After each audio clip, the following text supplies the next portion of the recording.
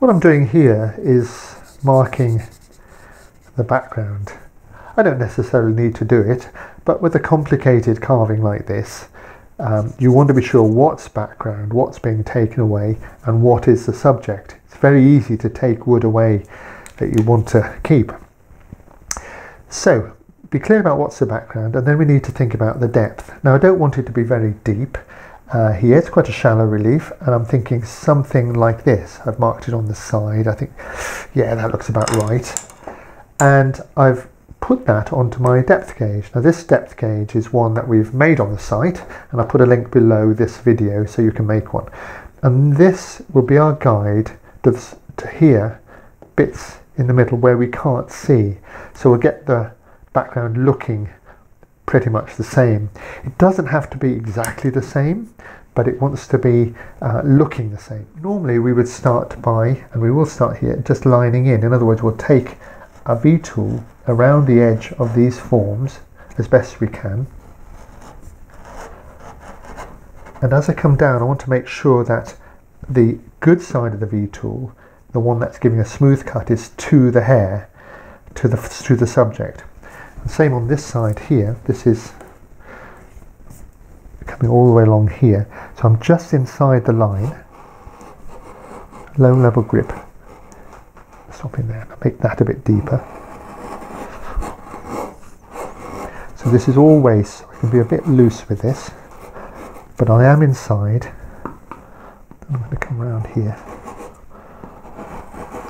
So I've lined it in, and that protects this big area.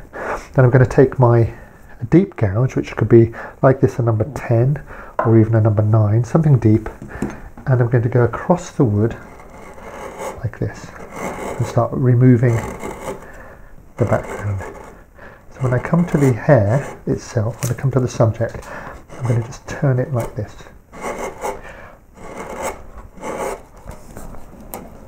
Like that.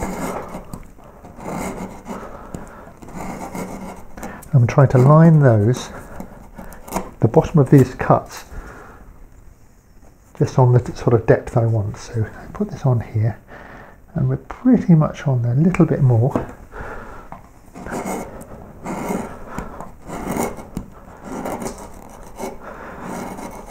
Like here. Now this bit here is very difficult to get in with that tool, so I can switch to a narrower tool. I can come in here as best I can. And this is going to be one of the tricky places where we need to work. But for now, I'm just going to go across and take all these bigger pieces out.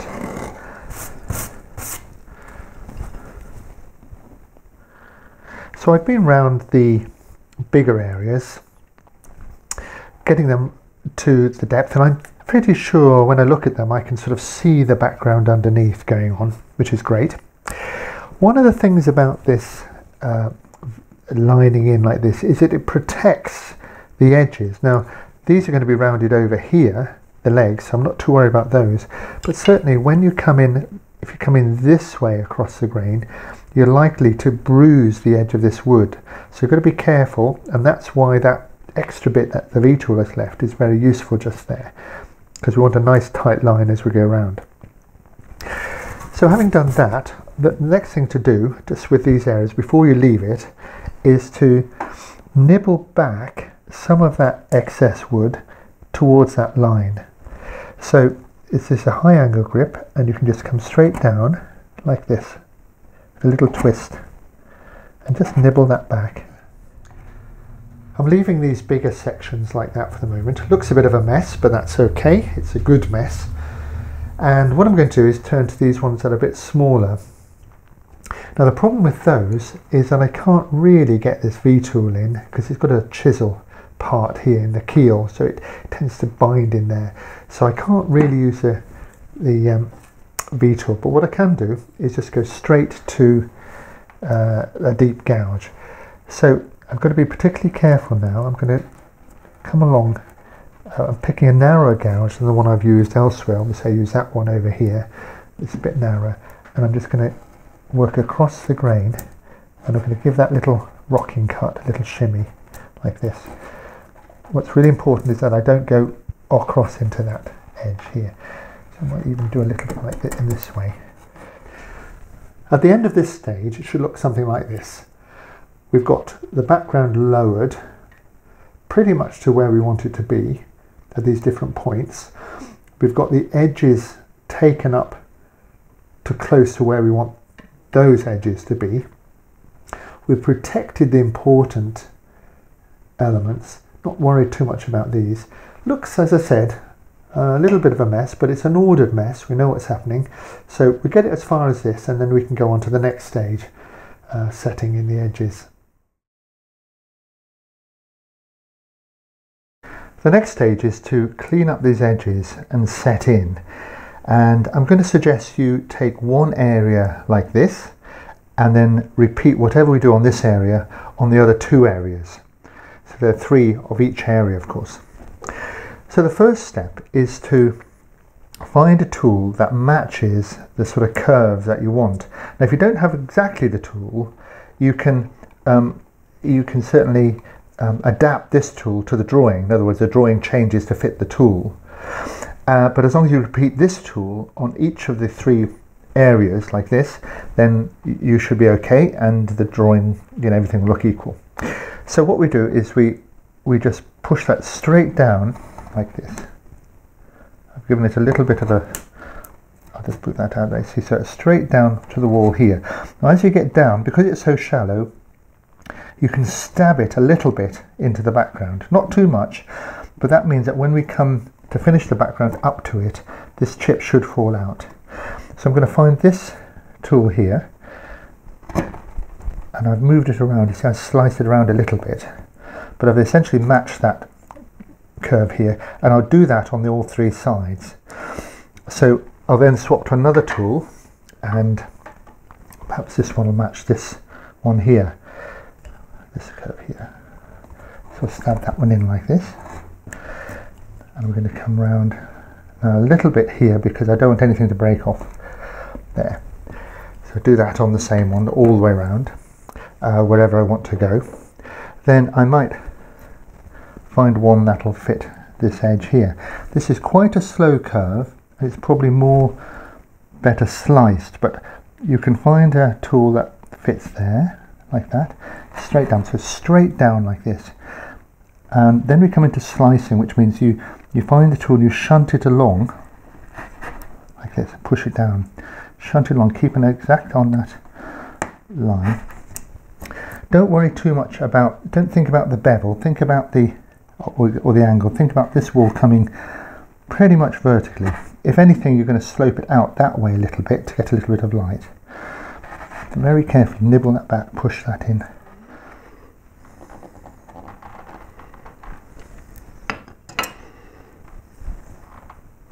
I've used the same tools and used the same method as before.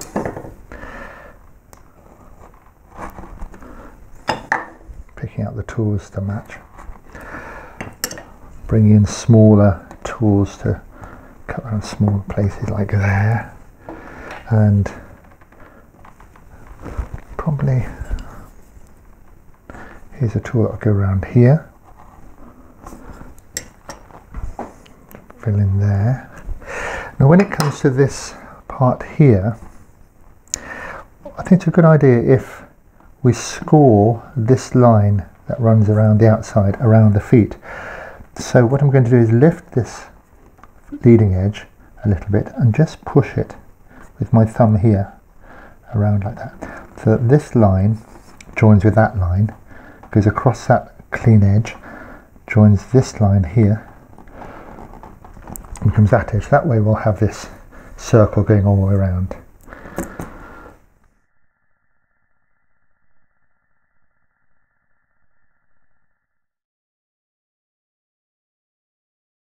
We're now going to turn to clearing up and levelling this background here. We've been able to lower the background like so. One of the problems we have is that this edge here does tend to foul the blade so that it can't make its cut, and this is especially true of smaller parts. We've been able to do it here, but not very well. It's not very clean. This is where a bent gouge comes into its own, because you can get in much up closer and into smaller areas. Obviously you'd use a narrower tool for here, but you can get into smaller areas. Now the same problem we have is when we want to clear up this area, and it's even more difficult because I don't want to make a scooping cut so much as a sort of slicing cut. And this edge here, again, or wherever I come from, is fouling the blade. So again, what we need is what's called a short bent or a spoon gouge that will actually sit in there and make this cut. So it's the short bent gouges that are going to come into its own in this sort of tight little carving. The grain in this carving is going across in this direction here, like this. Now you might be able to go with the grain and think to test it a little bit to see what happens. So they're putting the tool down and sliding across and seeing what happens. Are we getting a clean cut that way, or do we need to come this way? Going with the grain will always be best, and using the largest tool possible, the widest tool possible to begin with, is always good.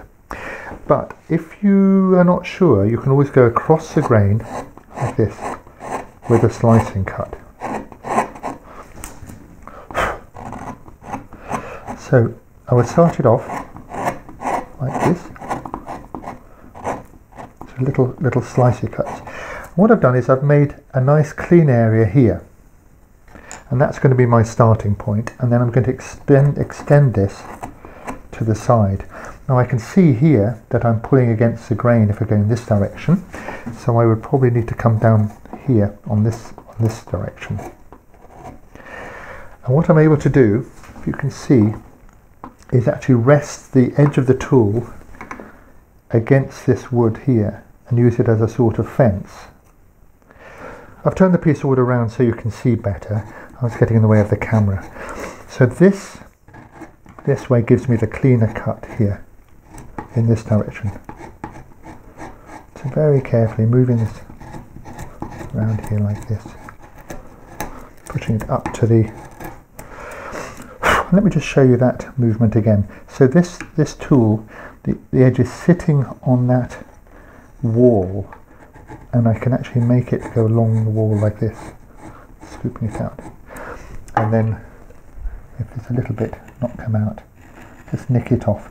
So if I've got a slight stab in there, that's fine. Not too much though. And I'm going to work my way over this bit here. So when I think I've finished, I'm going to turn the light and have another look.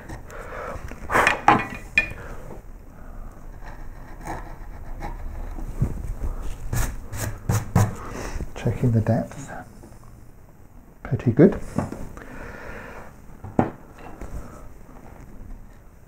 Let me just recap what we're looking for at the end of this stage. We've set in a clean outline around our subjects. The wall is vertical, slightly tilting out if you want to, but vertical, definitely no undercutting. The background should be clean as possible, and it should look as if it's passing behind one element through and so on. Use your depth gauge to check that, but most importantly use your eye so that it just looks flat. And if you've made something a little bit deeper, say, just spread it out a little bit, don't have any strong depressions. So with that, getting it to this stage, we're ready to start working on the hares themselves.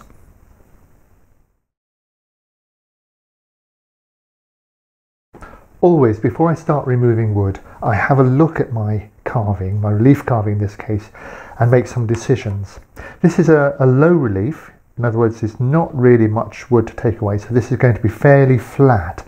So a lot of this will be on the original surface. So the first thing to think about is, where are my high spots? And they would be like the haunches here, probably along the back here, and the shoulders, and possibly a bit around the head. So I'm thinking about that. The ears, well, that'll work itself out, but there will be some point of it that is high and goes low, and so on. I'd also look at what wood I'm going to take away, and what I've done here is I've actually highlighted the back leg because that has to go quite a way down, and I want to make sure I take away the right leg, the correct leg, rather than the wrong one. So I'm going to start at the back here. I'm going to lower this, and then I'm going to start shaping these legs, and I'm going to leave around the edge here a little bit of a lip, just a little bit of a lip where the main leg comes up. So looking at this back leg here, of course the first thing I tend to do is line it in. So I'm going to just separate this leg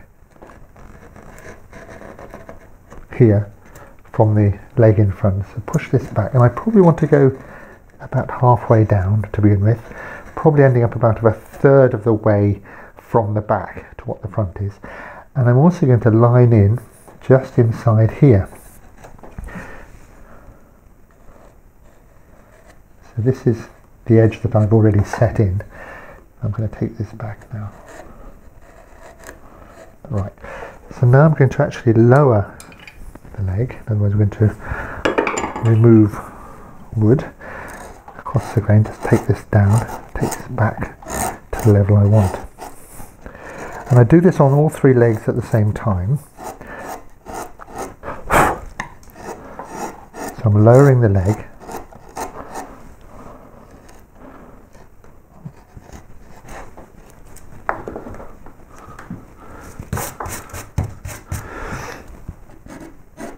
And then when I've got it roughly to the depth, meaning that this top bit here is the high spot now on this second level, top, second, and then the background, I can start rounding it over. So I'll just take, well, I could probably take the same gouge to begin with, and just start rounding this edge over like this. Little cuts over. So I'm following it down. I'm trying not to stab into the background. So it's going to come along here. Probably easier if I use a pen and dagger grip. Over and around like this. Now with a curve like that, what you might find is something like a back bend, which is this sort of tool. This is a bit big, but you'll see this tool will be able to come around those curves on the inside like this. So this is where a back bent tool comes into its own. Same here. They sort of follow the curve around.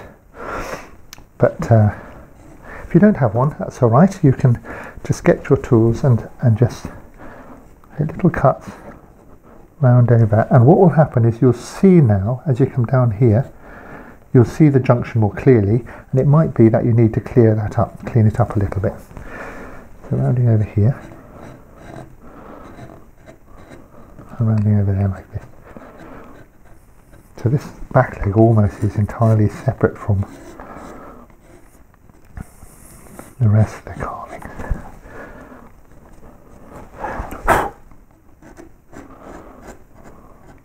I've turned the carving around because I need to get at it from this side, and the camera was, I'd get in the way of the camera, but I hope you can see what's going on. So what I'm going to do now is I'm just going to set this edge in again, down to the foot. So this is now, the edge of this wall comes across, down to the foot like this. Now making this foot rather flat, and I'm actually emphasizing this angle, so I've got quite a change of plane here, not there, and that's a sort of carving technique that'll catch a bit of light and show off the leg better. So having got this leg, I can now move into the other bits of the hare. So I'll start on this leg, and we're going to go round the face here. Now there's a little bit of a tail going in there, I've got to remember that. I'm coming round this rabbit, I keep calling it a rabbit, the hare up here. So I'm now taking that bit out here. So what it means is I can now come up around this leg and round over into the hare here, into that head. A couple of things I want to point out at this stage. This tail here of this rabbit, that's just left chewed up a little bit. So I'm going to deal with that when I deal with the head all the way around. I think you can see here that I've got a strong change of plane down here and down there on the legs, and what that is it's me doing a sort of little carving stylization thing here to make these more leg-like, and the body itself will be more rounded. So that's quite a common sort of carving thing, is to actually make strong changes in plane. The other thing to notice is that I've got a very strong outline. So I've got a little wall going on down here. So I haven't come right down the background. I've got a strong a sort of outline that tells us exactly what's going on. And that's a little relief carving technique where you make sure everybody can see exactly what's going on, the subject, and then within it the changes of plane are less. Anyway, so make sure you've got a strong outline. We're not undercutting, we just have a nice strong chunk here.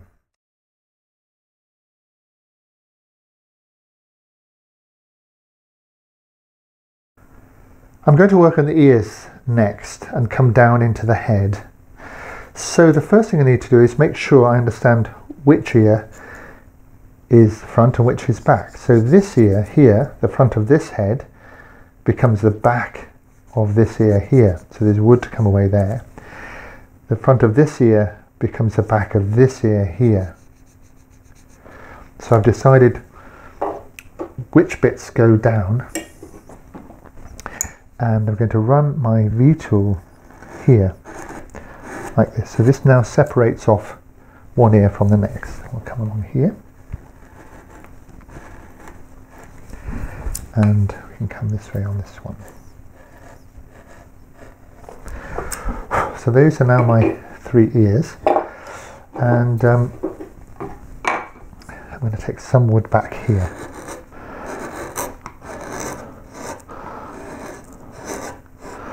So as I come back here, I'm going behind this ear, but I've got to rise up to be the front of this ear. So I'm the top of this ear here, I'm rising down the back of this ear there. So there's a little twisting hill thing going on here.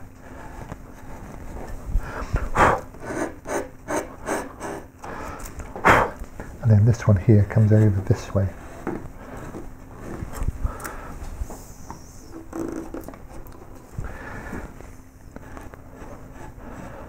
So now I've got the planes of the ears decided. What we're going to do is just give them some shape. So I'm going to round this over,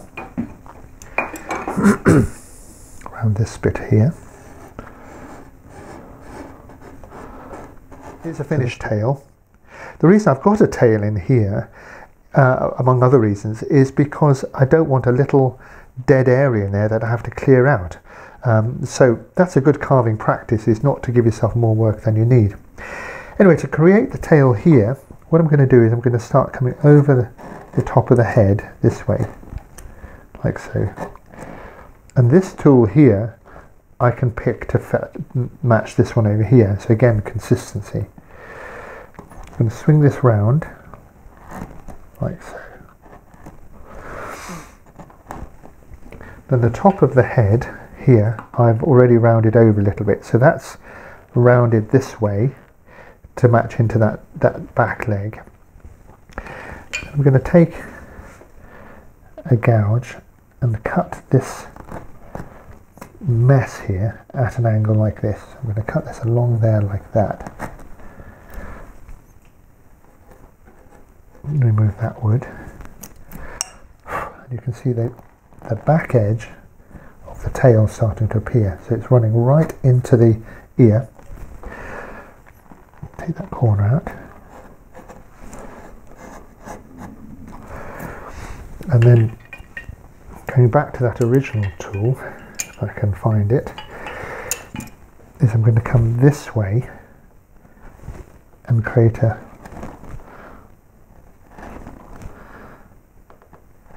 sort of little berm of wood there. So I'm going to use something a bit smaller to tidy that up. So there's the tail coming along here, comes down and along the rabbit, along the hair a little bit. So it's coming along here. And then to finish the ends off, what I do is I just take a narrow gouge, something like Oh, what have we got here? If I can find it again. Yep, there it is. So I take a narrow gouge like this, something like that, and just clip off the end of the tail. I'm going to clip it off like that. Push that corner in there, and then just take out that little bit there. So a little bit of a shadow at the back, and I can tidy that up along here. And that will be effectively, when I've cleaned it up a little bit, how the tail runs. So that run along there and underneath the ear there. So the other thing we need to do is make sure we've got a neck here. So what I want to do is, first of all, I've got a line for the bottom of the jowls here, so I'm going to put that in there. So a little cut there, which is on my drawing, so I can do that similarly. Then I'm going to round over the neck, so get a little. So this is high, comes down over here and behind the ear. So there's definitely a shoulders, neck, head sort of rhythm going on there. And back over here, and then I'm going to round over the muzzle and the snout like this. So what I'm left with in the head will be just the eye. And that'll be the last thing we'll put in when we do the details. So I can clean up some of this over here, down into the top here. Not much wood to come off, but just marrying everything together. So this back here, perhaps a bit lower. Marrying that into that here. So round like that. So I'll have to adjust that bit again here a little bit. And then cleaning off the paper over here, cleaning it up, just leaving that little bit there.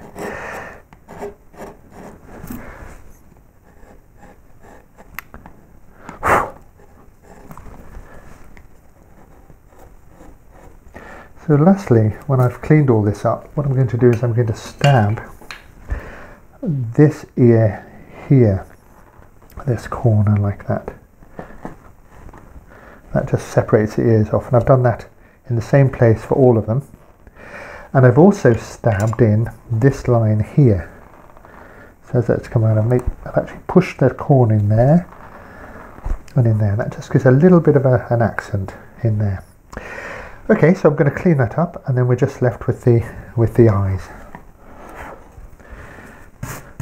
Just before I do the eye, let me just say that I had a look at the carving, and I thought this cut here looked too much like a smile, so I've softened that all off, and I've made that a much lighter little cut at the bottom of the jowl here.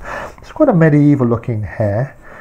I'm not pretending it looks like anything too real. So the first thing I want to do is put in a nostril here, which goes something like this. So there is a cut along here.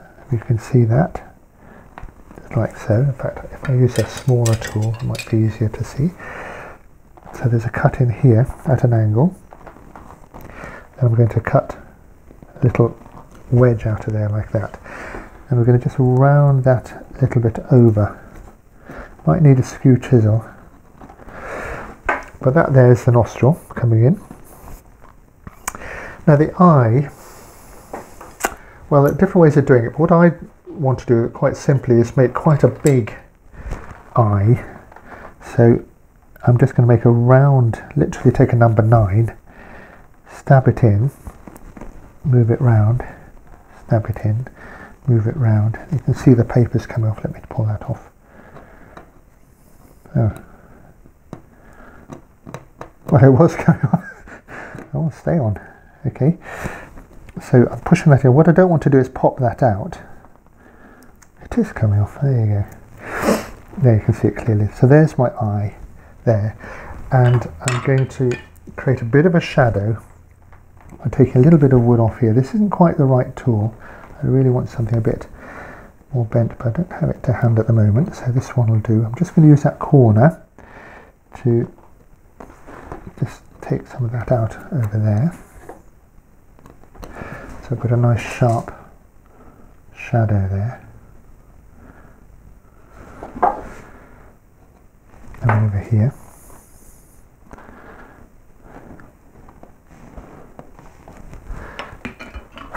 Let's stab that in again.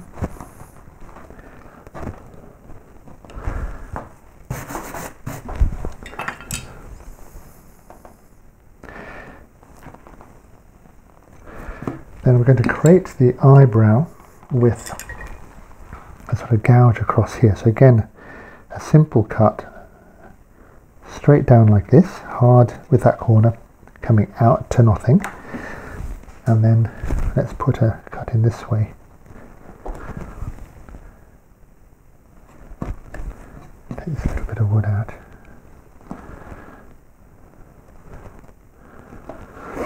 Tiny little bit left in that corner. I'll just whip that out with this skew chisel. And then to create a pupil, what I'm going to do is I'm actually going to punch into this end. Quite literally just punch this, and I've made this punch here. And what you want is a very hard edge. You don't want a soft one that'll compress them. So what I want to do is actually come right in here. So the hare's looking forward. Let's punch that in like that. So that's basically the eye. So I'm now going to just clean up this surface, and then that'll be the eye finished.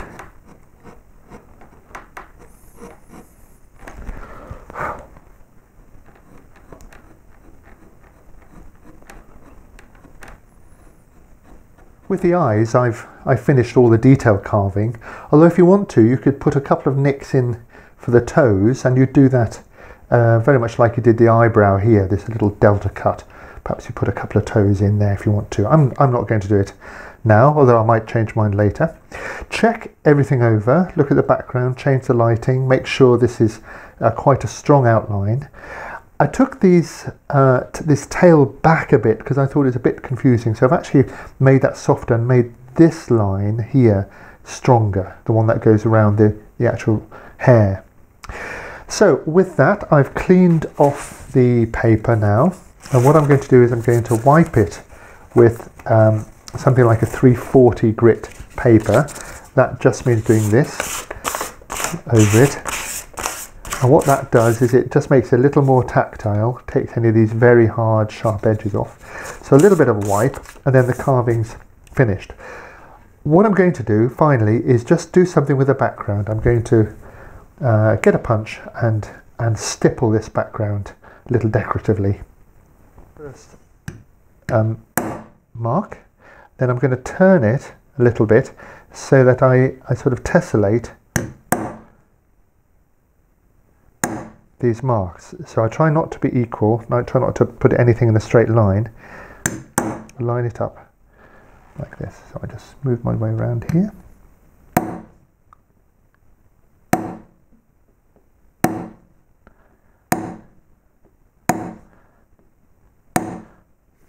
I think the stippling looks really great, and I'm very pleased with that.